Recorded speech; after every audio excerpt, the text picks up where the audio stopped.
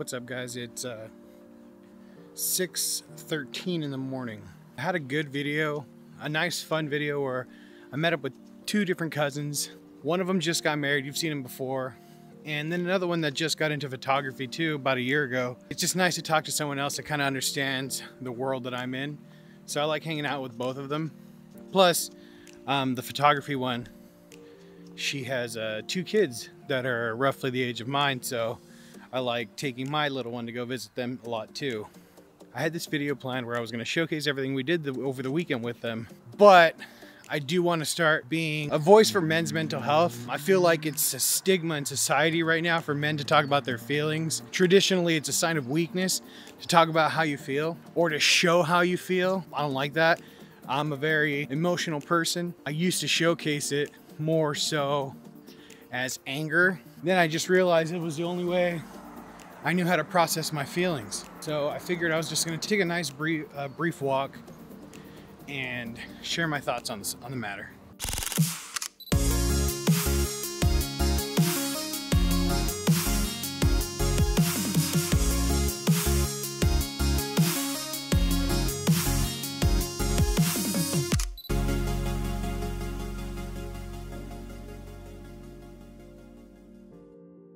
Men's mental health. Not that I think it's more important than women's mental health. I'm not a woman. I don't think I have any place to tell a woman how she should think, how she should feel, and how she should interpret things. So I'm not going to speak about women's mental health. I'm going to specifically talk about the struggles I deal with, the struggles that men have to deal with, fathers, husbands, and young entrepreneurs. That's what I do have experience with. I am a husband. I am a father. And I am trying to run a business. Those are the things I'm going to stick to talking about. We're conditioned from a very young age to not show weakness. And by weakness, things like crying. Crying is considered weakness. We're also conditioned to not express other feelings. So what we're left with is rage. Rage for some reason, rage is the only one that is a masculine emotion to show. Apparently, we're conditioned at a young age to only be mad. We've had a society of toxic masculinity. And I'm a victim of it. Like I said, as a teen, I was a very angry child. The first person to want to argue about everything. The whole point of this whole YouTube channel was specifically to showcase all the issues that come with being a creative husband, father, and business owner. Today, we're going to talk about my personal mental health. I don't want to say I'm necessarily a sad person. I do have joy in my life. My daughter is probably the biggest source of my joy. Being able to do creative stuff in the field I want to do, that brings me a lot of joy. Trying new things, trying new food. One of my favorite things is breaking bread with people. I love doing that kind of stuff. Finding new restaurants, visiting new cities, that's my thing. As you can tell. I get discouraged very easily. And because of that, I tend to gravitate more towards people that are very encouraging. Just people that have that like personality trait. Like they get excited, easily excitable people. Those are usually the people I like spending the most time with. As a teenager, I was in bands and I was constantly playing concerts. I wouldn't say I was necessarily a shy person. I loved being the center of attention. That's why I thrived doing music. I actually really do miss music and I plan to start doing it again. You know, as you get older, you don't really do things like that put you in the limelight as much. My mental health getting older is taking a dump because I don't have that like sense of praise as much as I did when I was a teenager. When I was a teenager, I was playing shows every weekend. Everyone was like, hey, when are you guys going to play again? And where are you guys going to play this weekend? And all that kind of stuff. So there was a lot of attention that I received. And, you know, when we would play the shows, we had crowds and literally all of our crowds were familiar faces. So we were very, the community that my band did have was very tight knit. It wasn't just random faces cheering me on. It was people that we saw that go to every single show. It was just really encouraging. Seeing that kind of stuff, seeing people committed to you because they enjoy what you put out, must have done it for me. That's the only way I can explain it. I have felt as a teenager very fulfilled doing that. As an adult, that fulfillment started to fade away. A lot of mental health issues come with that. Insecurity is probably the biggest one. I've come to realize that I rely on other people's opinions to fuel my gratitude. I don't bring myself joy. I rely on other people to bring me joy. And that's a huge problem. It shouldn't be anyone else's job to make me happy. I have to learn how to make myself happy. I have to learn to be happy with myself. And that's something that I struggle with every day. I'm not necessarily happy with myself. I'm not sad. I don't want to kill myself. I don't hate myself.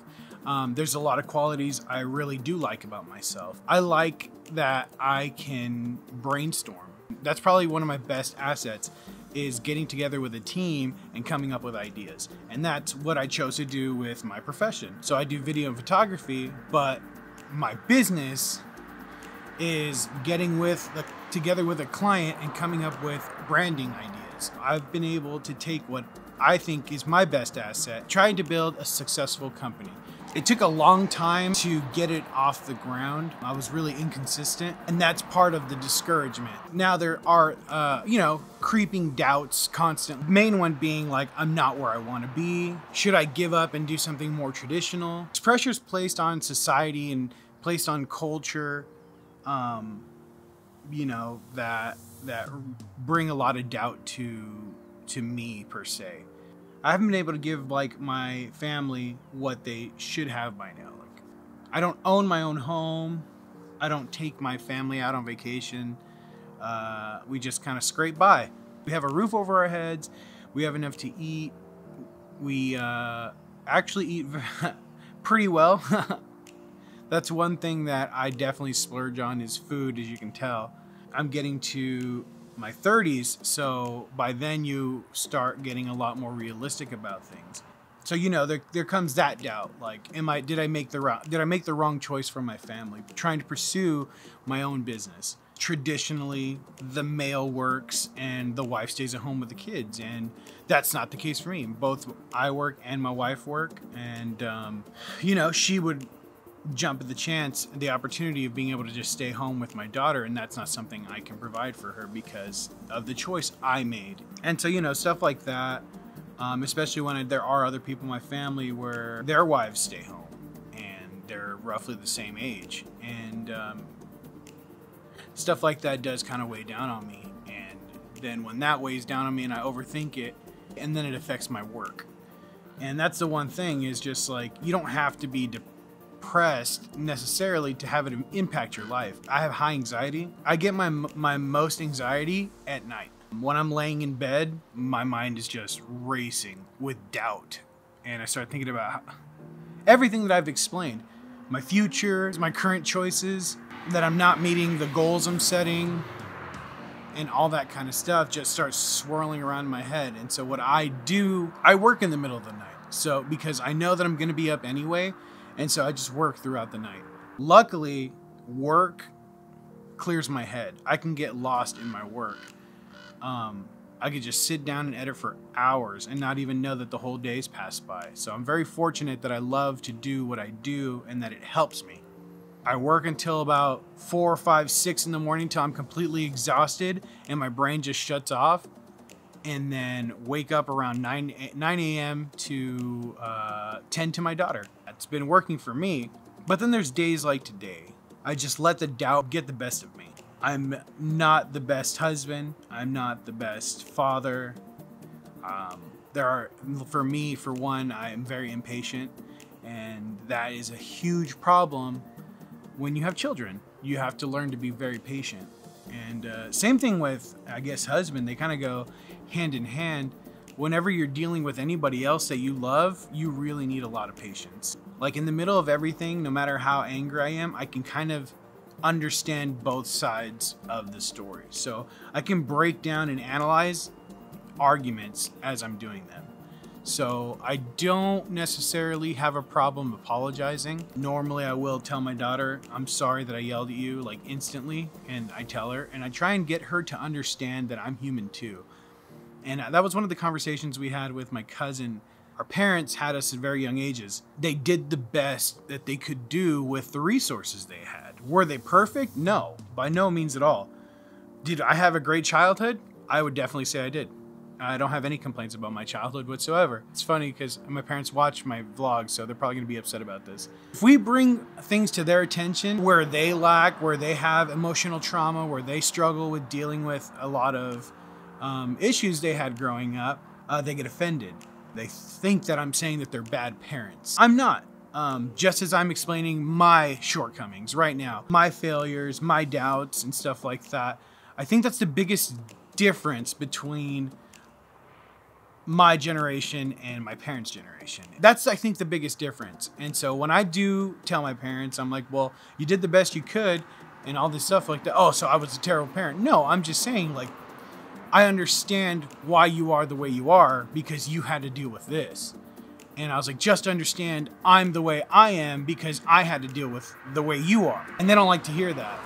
And so, you know, you come to a point where you realize your parents aren't superheroes, which is why millennials invented vlogging. It's why we created social media.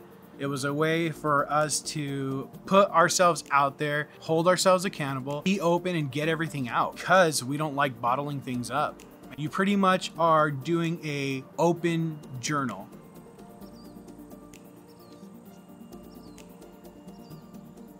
Sun's out. It's about 7 o'clock. Got a cool little time lapse, but I basically want to close with this. Men, we got to do better. And I'm going to hit you with a couple facts. Suicide, it's the 10th top killer in America. The highest suicide rate is middle-aged men. Men are 3.5 times more likely to commit suicide than women. Those numbers alone should really open your eyes that there is definitely a problem when it comes to men and expressing their feelings. We got to do better, guys. It's not weak to express yourself. It's very damaging and unhealthy to not let out how you feel. And that's why I started doing this. I know that guys can really feel like they don't want to open up to someone and show themselves as weak. But guys, I really want to encourage you. And at this point, it doesn't necessarily have to do with just men. Talk to someone, get it out somehow, do it through music, painting. There's tons of creative ways to really express yourself. Thank you guys for paying attention to all the way through the end. Let me know down in the comments below, what are things you do to really help with your mental health? I'm always up for trying new things. I really actually want to start getting into stretching and yoga because I really need to start stretching. And I feel like yoga would be a nice way to really get into more of a meditational state of stretching. I'll leave you guys with that. Please subscribe. Please like and hit me up on the socials, guys.